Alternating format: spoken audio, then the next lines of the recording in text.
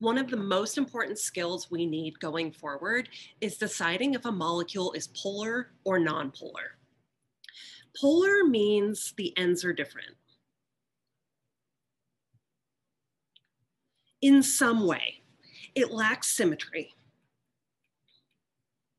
But symmetry has to be envisioned in 3 dimensions, which makes it a bit harder to imagine.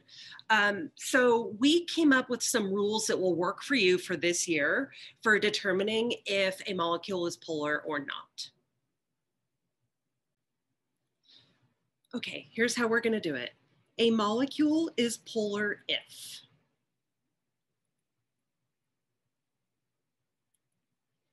And if it's either one of these things is true, it is polar if there are lone pairs on the central atom, not a peripheral atom, but the central atom. This definition won't hold up if we do expanded octets, which we don't get to in this class, but in later classes we do. So for example, water has lone pairs on the central atom, so it's going to be a polar molecule. Or if this second thing is true.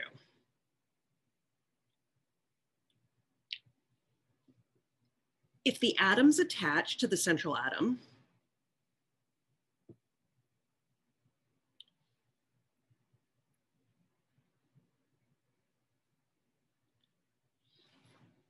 aren't all the same element.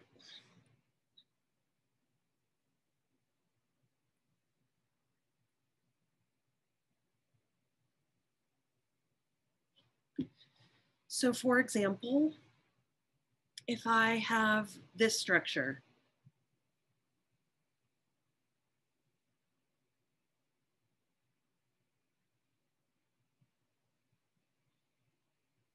which then has one more chlorine attached to it, since not all of the atoms are attached to it, this would also be a polar molecule. If either one of these things is true, in most every case, the molecule is going to be polar. So let's take a look at some examples. If I want to know if they're polar or nonpolar covalent molecules, I'm going to need to sketch them out. So see, carbon's going to go in the middle. The fluorines are going to go around. I'm going to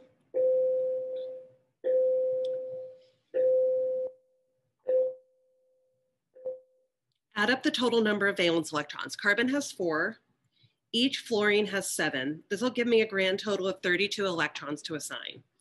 2, 4, 6, 8, 10, 12, 14, 16, 18, 20, 22, 24, 26, 30, 28, 30, 32. That structure is finished. Now I'm going to check the 2 things. Are there lone pairs on the central atom? No. Are all of the outside elements the same? They are. Therefore, this structure is going to have symmetry, and it's going to be a nonpolar molecule. Let's take a look at pH 3 as an example.